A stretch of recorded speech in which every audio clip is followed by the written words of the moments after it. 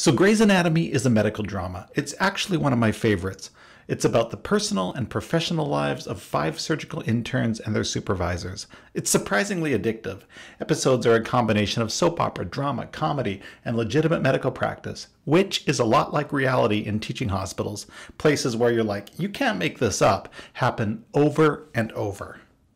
This episode depicts a heart transplant operation, truly one of the greatest miracles of modern medicine. Certain hospitals that care for the sickest of the sick, we call them tertiary care centers, may perform heart transplant. When heart disease and heart failure becomes so severe that it's untreatable, the only way to save the individual's life is to give them a new heart. A heart from a healthy person. Heart transplant is very successful, and it's wonderful to save life in such dramatic fashion. But there's also plenty of paradoxes. One person's tragedy is the price of another person's joy. And while transplant represents a new lease on life, it's also like trading one disease for another. Heart failure for all the complexities of managing a transplant and the consequences of immunosuppression, such as infection and cancer. But there's something very peculiar, almost spooky about heart transplant, and it may be the donor who has the last laugh. So stay with me, we'll talk about that. Let's put this in perspective. In the United States, roughly 50,000 individuals are in need of a heart transplant at any one time. However, organs are in very short supply, so only 2,000 transplants are performed each year. Candidates are carefully screened to ensure that their heart disease is truly end stage, but they can still survive the operation, and that they can keep up with the continuous care that the transplanted organ will require. Those who truly need a heart but don't qualify, or when none is available, will likely die within months. Each transplant requires a donor, a living heart from another person. It's an anonymous gift. The new heart must come from someone who's been declared brain dead, which is usually the result of a head injury from a car accident, gunshot wound, or major bleed into the brain like a stroke. If the family consents to donate the organs, a transplant database is then used to perform a nationwide search to find a suitable match. This is based on blood type, size, and age. Race and gender have no bearing. The chest of the brain-dead organ donor is then opened, exposing the heart, which is carefully removed. The major vessels that attach the heart to the body are simply cut at the midpoint, and the heart is placed in a refrigerated container that looks a lot like a cooler. The heart is then immediately transported, usually by airplane or helicopter, to the location of the recipient where the transplant operation will be performed. And the clock is running. The total time from organ harvest to transplant is known as the ischemic time. This is the total time without a native blood supply. The total ischemic time must be kept as short as possible to ensure viability of the organ. And when the heart arrives, the surgical team is in the operating room with the patient receiving the heart transplant. Everyone's ready to go. Depending on circumstances with the donor, this could be any time, day or night. The team retrieves the heart from the transportation cooler, and if it looks good, meaning viable, the recipient's chest is opened and the diseased heart is exposed. On the operating table, the patient is transitioned to cardiopulmonary bypass, meaning a heart-lung machine, also known as the pump, that's what the Grey's Anatomy cast is calling it, takes over the function of the heart and lungs. So the heart isn't needed, meaning it can be completely removed from the body. The pump has taken over, as is happening here. With the patient's chest wide open, the surgical team lifts the very sick heart out of the patient's body. The diseased heart, now removed, is held up for all to see, and comments are made about its poor condition. The LV is severely dilated, which is spoken with great wisdom. And then another voice, he wouldn't have lasted another hour with this heart. Look at that thing. Yeah, the left ventricle is excessively dilated. He wouldn't have lasted another hour with this heart. No, he wouldn't have. It's all pretty accurate. So now it's time to implant the donor's heart. In reality, this step takes 6 to 10 hours, depending. The new heart is placed into the chest and carefully sutured into place. The major blood vessels are reattached. 2 veins, the superior and inferior vena cava, and 2 major arteries, the pulmonary artery and aorta. The entire posterior left atrial wall is then attached, which contains all 4 pulmonary veins. Anatomy, this takes all of 3 seconds. The new heart is already in place, and the team is congratulating Dr. Hunt on his beautiful work. Scissors. It's beautiful work, Doctor. Totally unrealistic, but that's television. For a few brief instants, we get to see the entire operating suite for open heart, and here the show is pretty realistic. So let's fast forward to the next critical step, which is taking the patient off cardiopulmonary bypass and seeing if the heart will beat spontaneously. Remember, this is after a 6 to 10 hour surgery, and the heart hasn't beat on its own since it was placed in the cooler. Dr. Teddy Altman takes over. The hard part is still to come, says Altman, and it's coming off bypass that she's talking about. Let's see if the heart will beat on its own, says Altman, with cautious optimism, knowing the patient has no options if this heart can't rebound. Hard part is still to come.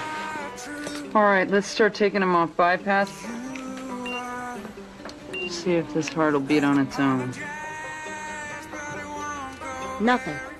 Come on, Danny, beat for me, and she drops into her low vocal pitch to add to the drama. No response. Charge to 20. Clear. Come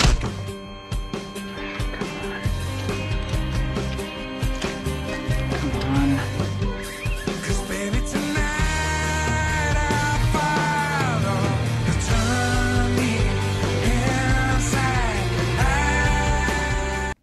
And the heart doesn't beat.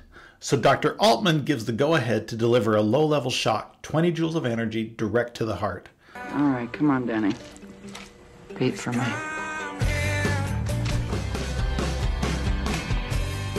This is realistic. The heart should be healthy. It is well perfused. It may just need some encouragement to start beating on its own again. The shock energy can provide an influx of calcium to the heart muscle, which promotes contraction. So the 20 joule shock is delivered, and still nothing. Dr. Altman pumps the heart manually a few times, completely realistic. The team is waiting, and each second feels like an eternity. The camera pans to the patient, then to Dr. Izzy Stevens, who's watching from the viewing gallery above the OR. Still no heartbeat, and you can cut the tension with a knife. One voice thinks the situation is becoming futile, asking Dr. Hunt to take over. Dr. Hahn. Wait for it. Dr. Hahn. Just wait.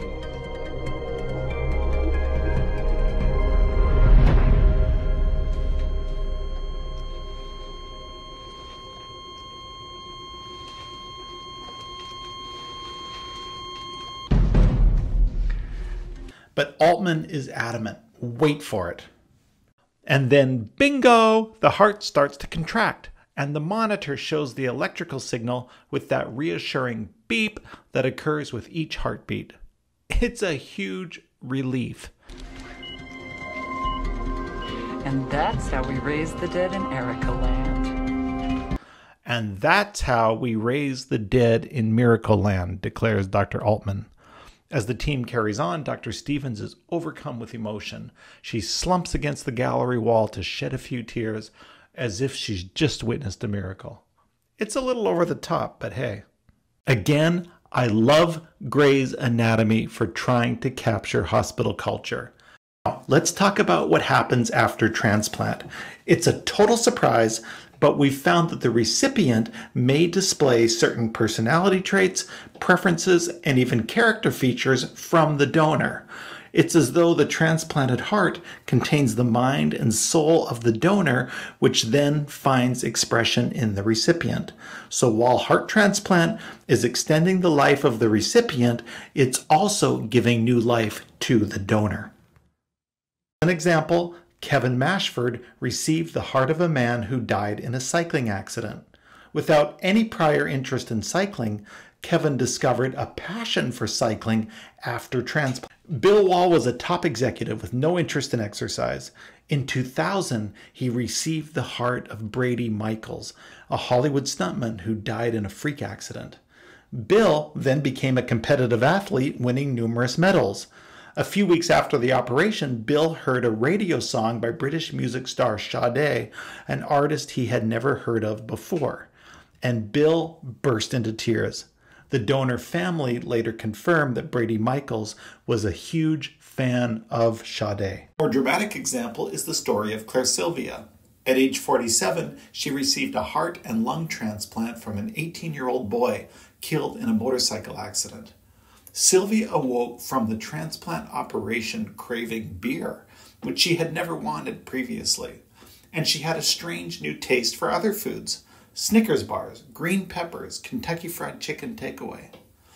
In the weeks to follow, Claire found that she was more aggressive and assertive than before the transplant, and more confident as well. She felt tougher and fitter and stopped getting colds. Even her walk became more manly. She felt a new power that she associated with strength and vibrancy. She noted that her timid side had fallen away, and she didn't feel the same need to have a boyfriend. When it appeared to her in a dream, he gave her his name, Tim Lamarand, and they promised never to be separated. Using the information she received from Tim's heart, Sylvia looked up his family, who confirmed his taste for beer, peppers, Snickers bars, and KFC. He had all the confidence and swagger in the world and excellent health. Sylvia lived for 22 more years with Tim's heart, then passed away at age 69. Here's another case. An 8-year-old girl received the heart of a 10-year-old female murder victim. The girl started having dramatic post-operative nightmares about the murder of another young girl. Her psychiatrist perceived the dreams to be genuine memories from the donor. The details in the dreams were so accurate that the murderer was identified and arrested. This transplant stuff can take strange twists. At age 57, Sonny Graham received the heart of a 33-year-old man who committed suicide. Thankful for the heart, Graham began writing letters to the donor's family to express his gratitude.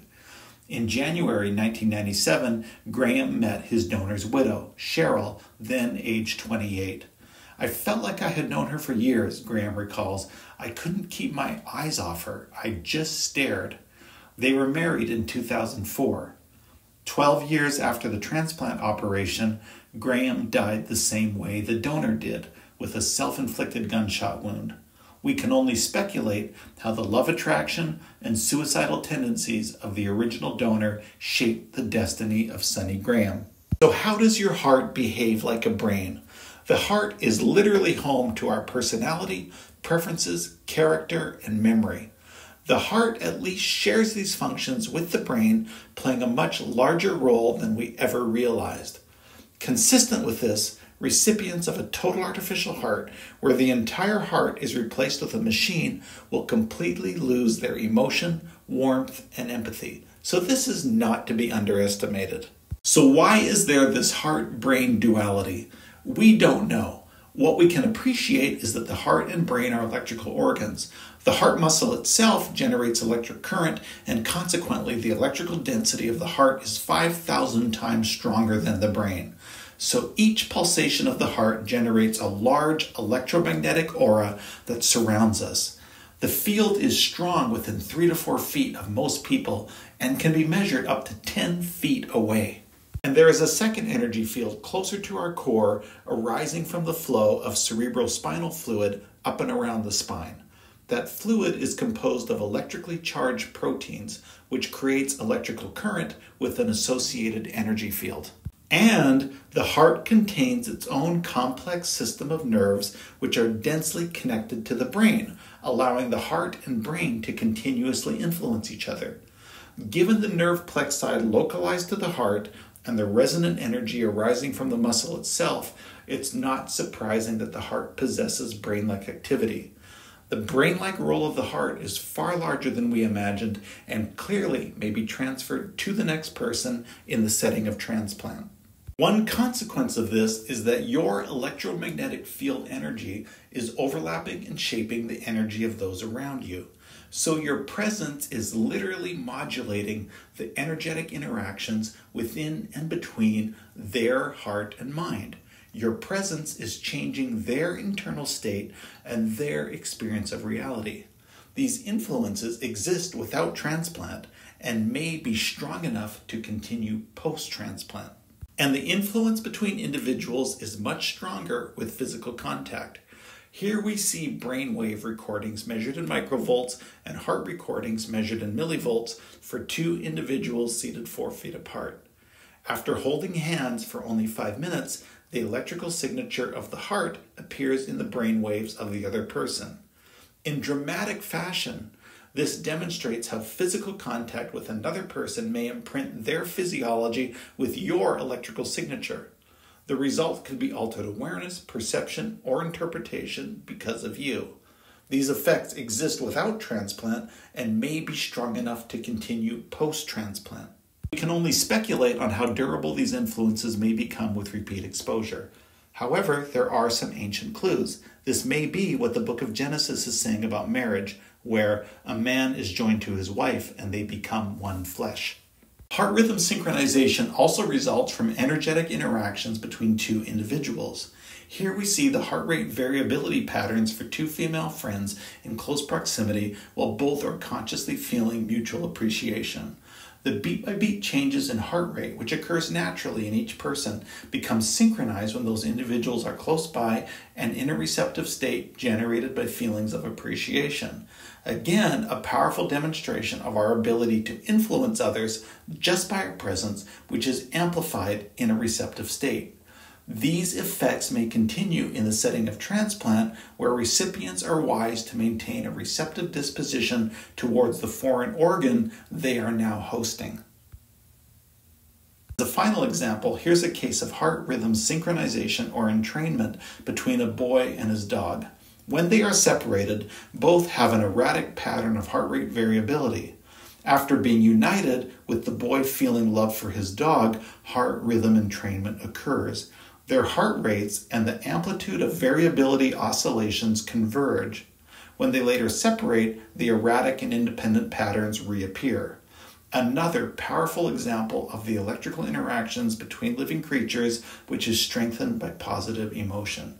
These effects may continue post-transplant. So to summarize, heart transplant is an awesome gift of life, where the tragedy of one person is needed for another to triumph. But the transplanted heart may have the last laugh, so to speak, by hijacking the life of its recipient.